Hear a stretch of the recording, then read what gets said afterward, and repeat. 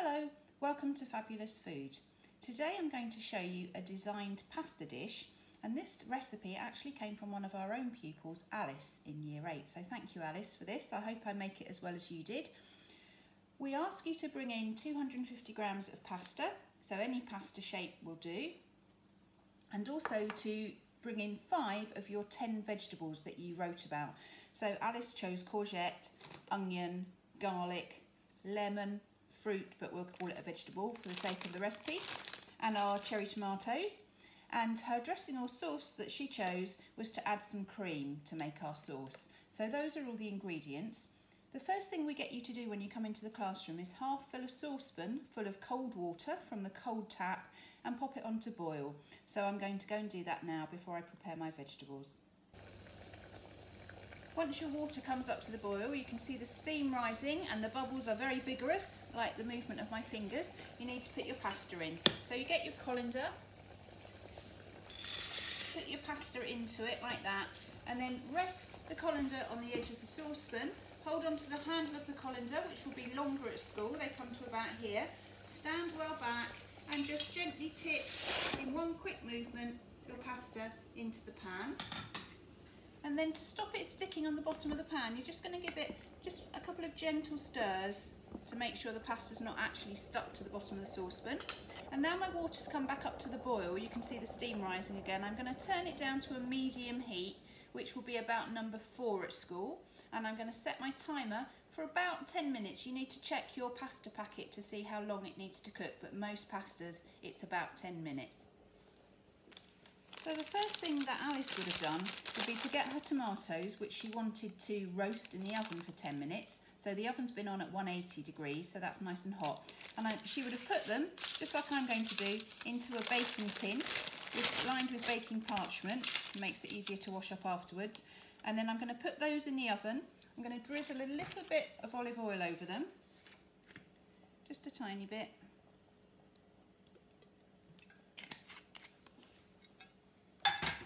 Roll them around, make sure that they all get coated in it.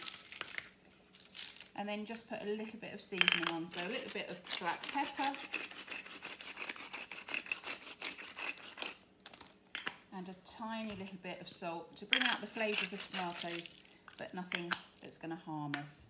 And I'm going to put those in my oven for 10 minutes and set a timer. Alice's next instruction was to chop and add the onion and garlic to a frying pan. So I'm going to be using a whole onion. So we remember we cut off the tip of the onion, hold it down so you can start peeling the onion, cut off the root, again hold it down and try and get some of that skin off because it helps you get your thumb under the layers, and peel right down all the brown layers just to come off until you get to a nice clean white shiny layer, and then we know it's all edible. Move your peeling off the board, and your garlic, it depends on the size of the cloves, but these are quite tiny, so I'm probably going to use 2 of those.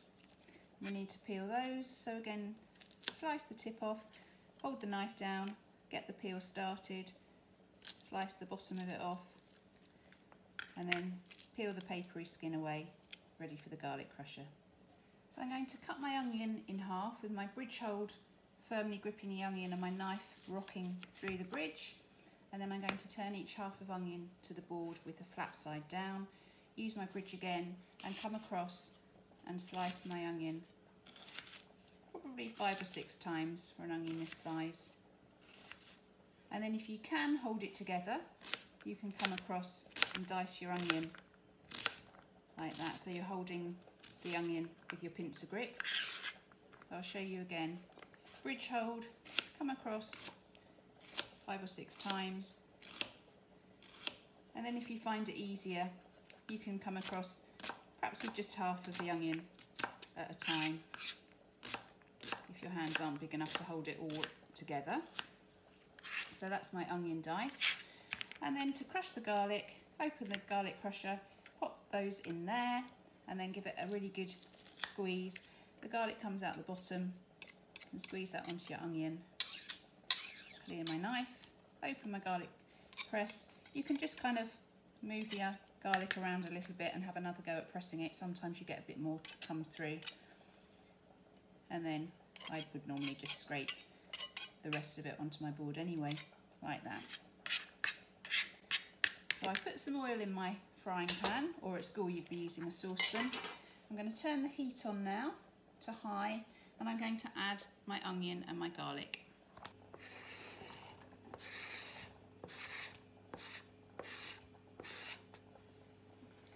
As the heat comes through the pan, you'll begin to hear that sizzling. So it's beginning to sizzle now, so I'm going to turn the heat down to a medium heat, which at school will be 3 or 4, because I don't want anything to burn in that pan. I want it to just cook through very gently. And now I can carry on preparing the rest of my ingredients. So the next job is to grate the courgette. I'm going to use the large holes on my grater. And I'm not going to top and tail my courgette because it will give me something to hold on to, but I am just going to cut off that little nasty bit at the bottom. And then I'm not really sure, Alice, how many courgettes you use. You didn't state in the recipe, so I'm going to grate this one, which is quite big, and then I'll see how much courgette I've got. So you can see that by leaving this on here, it's giving me a handle. The timer's going off, that means my pasta's cooked. So I'm going to stop grating for a minute, and I'm going to drain my pasta. So remember, when we drain the pasta, we take the colander over to the sink and put it in the sink. And come back to the oven and get your pasta and carry it over to the sink with 2 hands. Tip it into the colander so the boiling water goes down the sink, and then leave your pasta to cool in your colander. Come back to my courgette. I'm looking in my grater and I'm thinking I probably need 2 courgettes, because I know when I start cooking them they're going to disappear to nothing because there's an awful lot of water in courgette. So I'm going to quickly grate this other one. My timer's going off again. That's telling me the tomatoes have been in the oven for 10 minutes roasting. So I'll show you what those look like. So there's my tomatoes, and by roasting them I've really intensified the flavour in them. So I'm going to set those aside until I need them and carry on with my onion and garlic mix. So my onion and garlic now is ready for the courgette to go in the pan. And I'm going to tip all of that courgette in. Scrape it off my board. And then just gently stir it to mix it in with the onion and the garlic. So when you stir, always go from the outside into the middle, and it stops your ingredients shooting out of the saucepan. And the heat from the pan is going to get all the water in that courgette to evaporate out. The courgette will shrink down, and then I'll know that it's ready for the next ingredient. And while that's happening, I'm going to get the sauce ingredients ready. So, as I told you before, Alice has chosen single cream, so I'm going to tear the lid off of that ready.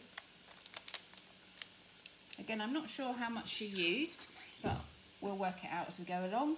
And she also added some lemon juice, so I'm going to use my bridge grip over my lemon, slice the lemon in half, get my lemon juicer, and just extract the juice while my courgette is cooking. So my next job is to add the cream and some basil. Alice says to rip that. So here's my basil plant. I'm going to pull some leaves off of it. So tomato and basil is a real classic combination, and I'm sure that's why it was chosen. Some of these leaves aren't so nice at the bottom of the stem, so I'm not going to use those. So Alice says to rip this up. Actually, I'm going to just chop it because I think that's quicker. I can chop more leaves at once, so keeping my fingers well out of the way of the knife, just chopping through a little bit like that. So now I'm going to add my cream and my basil to my courgette mix. There's the basil, and there's the cream. So I think I'm going to use about 2/3 of that pot to start with. Stir it in and see how much sauce that actually gives me, and then if it's looking a bit dry I'll add the rest of the cream pot. So that's on a medium heat, and I'm just going to leave it to simmer for a few minutes. So that's simmered down nicely now. I'm going to do a bit of seasoning, so I've got some black pepper to go in, lots of black pepper, and just a tiny bit of salt. The salt's not very good for us, but it does help bring out the flavour in food. I'm going to tip in my pasta. So where it's been sat in the colander, it's got a bit stuck together, so just use your spatula to separate it. I'm going to put my tomatoes in and the lovely juices that have come from them. And at this point I'm going to turn the heat off because I don't want the dish to dry out too much, and I'm just going to lift the pasta gently. I don't want to break the tomatoes up too much, and by doing this I can bring the courgette and onion mix at the bottom of the pan to the top and spread it through the pasta. This looks really lovely, Alice. So the final finishing touches to this are to add the lemon juice. So I've juiced my lemon, I'm going to pour the lemon juice over and then grate some Parmesan cheese just to sprinkle on the top. So there's my lemon juice, my Parmesan cheese, and that smells and looks delicious. So thank you very much for that recipe, Alice. I look forward to trying that later, and we look forward to seeing the pasta dishes that you design in school. Bye bye.